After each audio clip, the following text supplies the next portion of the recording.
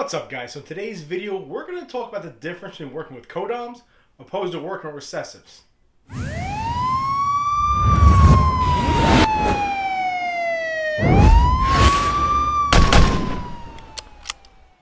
What's up, YouTube? It's Baker. Welcome back to Blue Line Morphs, guys. If you're new to the channel, please subscribe, hit that notification bell, give me a thumbs up, comment down below. We are a new ball python breeding channel. Completely and totally transparent, the good, the bad, the highs and lows, etc., etc., and everything in between. Got an Instagram channel, blue_line_morphs, and a Facebook page, Blue Line Morphs. I post every Monday, Wednesday, Friday, and Saturday, at least for now. So definitely check me out on social media. Definitely check me out on Instagram. I post in there daily. I'm on there pretty much throughout the day. So definitely hit me up there. Returning back to the channel, guys. Welcome back. It's going to be Monday's video. It's Sunday night for me. Hope you had a great weekend. I've been slacking with the Uber Eats thing, but no big deal. I'm going to try to get it going again. Other than that, guys, no real update. I fed off that African soft fur clutch, right? We know that. Also, I had a lot of temperature issues in here. You see I got the gauge behind me. I got a couple things I had to purchase today to kind of get this thing right. So I'm going to make a video about that probably for the weekend, about how in New York, it dropped, you know, from 70, 75 degrees all the way down to like 39 at some points throughout the day and night. How my reptile room was holding a good temperature. And I woke up this morning about 68 degrees ambient temperature here. Not good. So I definitely made steps to fix that. I'm going to tell you exactly what I did, how I did, and what I've seen so far over the last like 4 or 5 hours. There's been a huge difference in the behavior of my snakes. Obviously, guys, in my videos now, because I have the temperature staying at 81 degrees in here, I'm going to be sweating. So I apologize. From now, pretty much until the spring sometime. As far as the incubator stuff, I think I kind of figured out what's wrong with my incubator.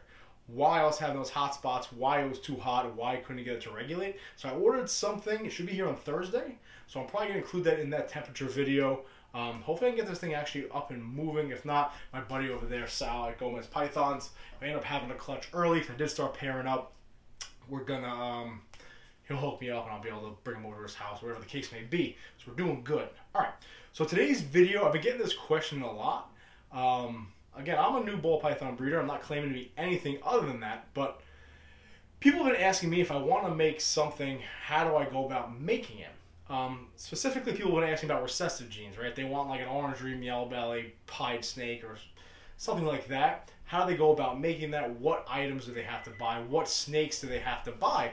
So I thought I'd make a video kind of talking about the difference between co-doms and recessives, and how if you want to make a certain snake, how co-doms you can do it pretty much in the first year if you want, and then recessives, it kind of takes a season or two or a generation or two depending. So let's get right into this. I'm going to try to explain this visually with snakes. Now, obviously you guys know what I have behind me, the few snakes I'm going to use. Probably use Big Mama as the normal, bananas and stuff like that, or clowns. Obviously, I'm going to change the sex and stuff like that for the demonstration or for the example, so just bear with me. So if you see me saying, hey, Big Mama's a big normal male, you're like, that's Big Mama. Yeah, okay, yeah, I get it. I know what my snakes are. Anyway, so let's get into this. First and foremost, so this is probably going to be geared towards people who are just getting into breeding or just getting into like the genes or the morphs and stuff like that. So a co-dom essentially is just like, it's a gene where if one of the parents has it, whether it's pastel, orange dream, yellow belly, something like that, it has a 50% chance of passing it on to the offspring and it being visual. So if you have a normal male and an orange dream female and you breed them together, all the babies have the 50% chance of being a visual orange dream. Okay, it's that simple. It doesn't carry on any hets. Okay, it's either it's going to have it visually or it's not going to have it. Okay, I'll probably do a video more in depth about genetics. If you want me to do that, comment down below, at least how I understand it and what kind of helped me to understand it. All right, so let's segue over to recessives. So in order to get a recessive gene to fit and to be visual, you have to have one of 3 different combinations, right? You have a visual to a visual, that is you have a pied snake to a pied snake, and all the babies will be pied. You can have a visual pied to a het, meaning that one of the babies has a het. We'll talk about that in a second. You breed them together, you have a 50% chance that the babies will be all visual pies. Or you can have a het and a het, hopefully hit the odds, and you make a visual, or you can have obviously a visual and a visual. Right? We talked about that. So now let's say you want to work with co-doms. So the reason I'm making this video is when I went up to get that pastel clown pied female, Aaron's got one hell of a collection up there in PA, or out west of PA, but he has a lot of co-doms, and I found that really, really interesting because this kid's going to be hitting some bangers right off the bat, right? He has some females with 4 codoms and some males with 3 or 4, and right away he's going to be hitting bangers, and it's really going to show in the first season or 2 breeding because of the way it passes on. But then conversely, I had a lot of people ask me questions about, if I want to make the snake, what do I got to do? And I had to kind of explain to them that if you want to make that, you got to make your own hets and go from there. So let's get right into this. I'm going to try to use some visual examples. All right, so let's say you want to make banana orange dreams, let's say, okay, for argument's sake. Or let's say you want to make banana pastels. Let's do it this way. So let's say you want to make a banana pastel. That's your dream snake. That's what you want to make. Now, we all know this is my female banana head clown girl, but she's the only all banana snake I have. The only other banana I have has other codons on top of it, or it's pied. So it's not going to work for this example. So let's say you want banana pastels, okay? That's what you really, really want. Don't bite me, you bastard, you. That's what you really want. Okay. So here's a big pastel male, and here actually is a banana female. That kind of works, okay? Now let's say I really want a banana pastel snake. I breed them together, okay? So in the first year of breeding, let's say I'm fortunate enough to get, let's keep it round. I'm not saying this is what normally happens, but let's say you get 10 eggs, for argument's sake. Now, realistically, having banana from the female and pastel from the male, there's a 50% chance that the baby will get this, 50% chance the baby will get this, and you have a good chance that you're probably going to hit a couple banana pastels in your first year of breeding, right? That makes sense? So if I have one codom animal, which is the banana, one codom animal, which is the pastel, I breed them together. In my first year of breeding, I have a chance of hitting a baby that has both the pastel and the banana. I have a chance of creating that banana pastel that I'm talking about. That's when you work with codoms. You can take it a step further, right? Let's say I'll use this example.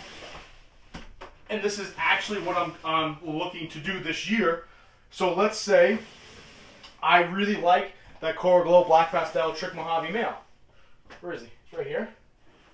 I really like this guy. He's got 4 codons in him, right? Coral Glow Black Pastel Trick Mojave. And let's say I really like this girl. This is my big old Orange Dream Fire girl. Okay, look at the size difference, right? Man, she ain't 280, she ain't a lady. So she's like 2,700 grams and he's about 1,100 grams. So let's say I really want Orange Dream on top of this guy. Simple. I breed them together, and there's a chance that the babies will have all his genes and Orange Dream from her in the first season of breeding. Because all the babies, all the traits that the male and the female have, the parents have, there's a 50% chance that they're going to pass them on to the baby and be visual. So when you're making codoms, when you're breeding codoms, and you're just strictly breeding codoms, you can really progress your collection further in the first year, because in the first year of breeding, your babies might show the visual traits that are coming from the parents. Now, if you want to work with recessives, okay, I'm going to use pied for this example, okay? So let's say I really, really want to make this. I really want to make a banana pied ball python, right? It has that banana codom with the pied, right? The recessive gene, the pied ball. Let's say this is what I want to make, and I want to make this thing in the worst way. But unlike the codoms, it's going to take you a couple generations. So let's say you want to make that banana pie. Let's use this girl again. Let's say this is my girl. I got a big old female banana, okay? Then you come over here, I'll grab this other girl here because she's smaller than the other pied. And then let's say this is a male for argument's sake. We know this is not a male, this is my other female. But, so here's a visual piebald normal, okay? Let's say it's a male, it's not a female. And here is my banana female. But I really want to make those banana pied snakes. How do we do that? Now in the first year, you breed these two together, you're not going to get that visual banana pied. So I actually had somebody ask me saying, I want to make a banana pied snake. How do I go about it? This is how you go about it. You're going to have to breed the banana female to the normal pied snake, and all those babies, you have 50% chance they're going to come out banana. All the babies that come out banana will all be het for pied, meaning they carry this recessive gene inside of them, and they don't show it visually. And now you have the first generation of snakes. All your snakes that come out of this clutch that are banana, they'll all be het pied. Now you got to take them again. Now let's say you get a female banana het pied. Then you have to take that female, raise her up, then breed her back to the dad that's visual. Then hopefully you get a baby that hits on both the visual pied and their het pied, and also the banana on top of that to come out that way. Or what you need to do is you need to take a male from the original clutch that's banana het pied and breed it to a female pied or het in order to create that banana het, that banana pied rather. So my point is this: when it comes to working with recessives, we all like the recessives. They all seem to be a little bit more money. And why do they seem to be a little bit more money? Because when you start stacking other genes on top of the recessives, like the banana pieds, it takes a generation or two. Where when you work with just the co-doms, in that first year of breeding, let me put these things down. In that first year of breeding, if I wanted to make that banana pastel, I can make it in the first year of breeding, no problem. Each baby has a 50% chance of getting the gene from the parent. But if I want to make that banana pied snake, you're going to have to take a couple generations to make it on your own. You got to make your own hets that carry the piebald gene within it. Then you have to breed it back to the original parent or find another snake that's visual. I hope that makes sense. I hope that kind of cleared things up for everybody. But that is really that's why you see these recessive snakes costing more money or being more of a pain in the butt to work with, because it takes multiple generations to have a visual snake when you start making things. Hope that kind of clears it up. Comment down below. Let's talk about it.